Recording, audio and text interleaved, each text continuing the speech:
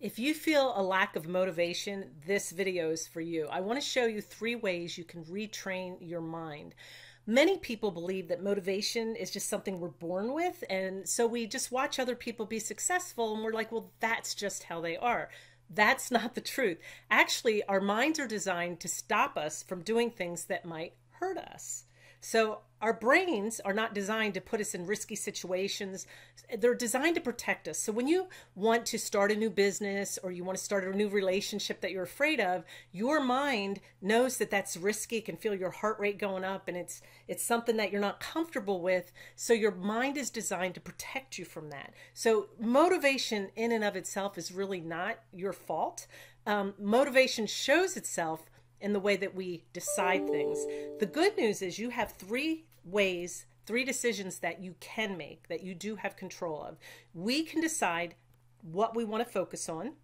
Number 2, we can decide what things mean to us. And 3, we can decide what we are going to do. Every person has the ability to make those 3 decisions.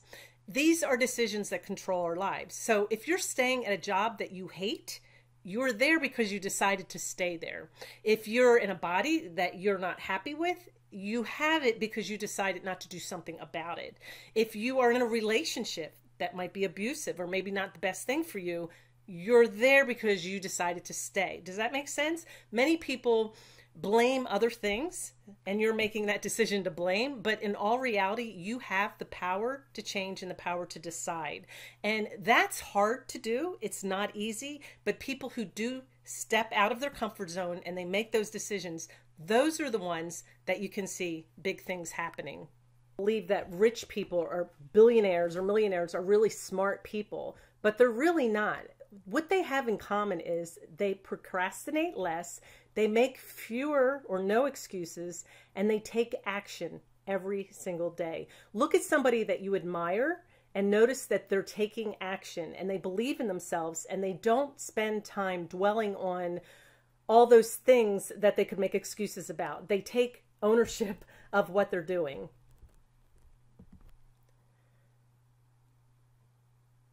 The first step in deciding is deciding. In changing your mindset, the first step is in deciding. Indecision is the thief of opportunity. There is a book out called The 5-Second Rule. I'm not offering it or anything, but the theory behind that is we have 5 seconds to make a decision. So when you're laying in bed in the morning and you hear the alarm go off, you have 5 seconds to make a decision. You're either going to hit that alarm or the snooze button, or you're going to jump out of bed. Think about that every time you have a decision to make. When you go to maybe eat something, maybe you're on a diet or trying to eat healthy, and you see that bag of chips sitting on the counter, you have 5 seconds to decide, am I going to eat them or not? And that is really where all that action takes place, is within that 5 seconds. You are making the decision. Your life is what you think it should be. So what you think, what you decide that your life should be, that's what it's going to be. Everything that you're thinking now of who you are, that is who you have become. So if you have made a decision and you said, well, I'm just big boned, or I just carry more weight, or maybe I'm just a sloppy housekeeper, whatever it is that you say about yourself, it's true because you made the decision to become what you think. Pretty deep, isn't it? But it is the truth. If you look forward and make decisions of who you want to be, that's the first step in changing your mindset. The second step in retraining your mind is taking ownership. Do you realize the billionaire and the beggar, while they have 2 extreme different incomes, they both have the same 24 hours every day? Whether you're white, whether you're black, whether you're old, whether you're young, whether you're from the United States or from Indonesia, wherever, we all have the same 24 hours. And we have to decide how we're going to spend it. We have to take ownership of that time. It's when you realize that you have the power to make a decision that will change your life. It'll change everything. It's amazing. But you have to take that 5 seconds that we all have and make that decision for good or for bad, for what you are or for what you want to be. You have to decide. When you take ownership, you don't make excuses. You don't let other people or other things, you don't blame them for everything. You control your own destiny. You control your own life. You take ownership. You own the good and you own the bad. You own your past mistakes. You own your problems. You own all those bad things that you've done. And then you also own the solutions to make those things right. So you have to own it all. There's no victim mentality when you change and control your own mindset.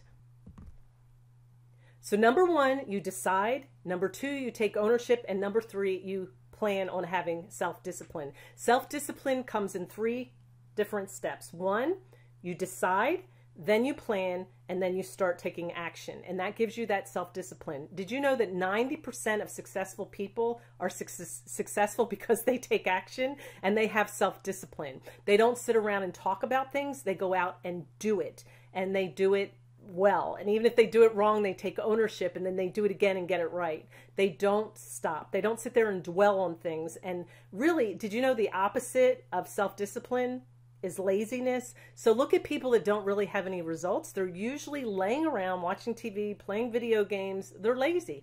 They have made a choice not to take action in their life. They're just letting it happen. But you be the person that takes action.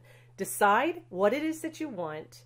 And number two, take ownership of your entire life and make those changes that you want, especially when it comes to making money and changing how you interact with your family. And number three, have the self-discipline to make that decision within that 5 seconds so that you make the right decision and make changes. If you do this continuously day after day and look at it as just a 5-second chunk, those little 5 seconds consistently, those changes that you make day after day after day will add up, and all of a sudden you'll have a life that you are in charge with, that you have charge of. You've learned to take control of your own life.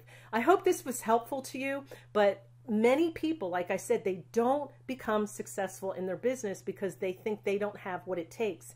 And you do have what it takes. You just have to change your mindset about who you think you are and stop blaming other people, stop making excuses, and stop letting the rest of the world control your life. You have that control. You've just got to take it. All right. Thank you for watching today. I've got a startup guide below. If you're looking at starting a business, you can go ahead and look at that. Start today and start a business online or do something else. Go get in a weight loss program or join a business that's local to you in your community, but do something that you've always wanted to do. I don't care if it's online business or anything, but make a decision. There's something that you've been itching to do and you've been feeling like you weren't worthy enough, but you are. You really are. It all starts right here, my friend.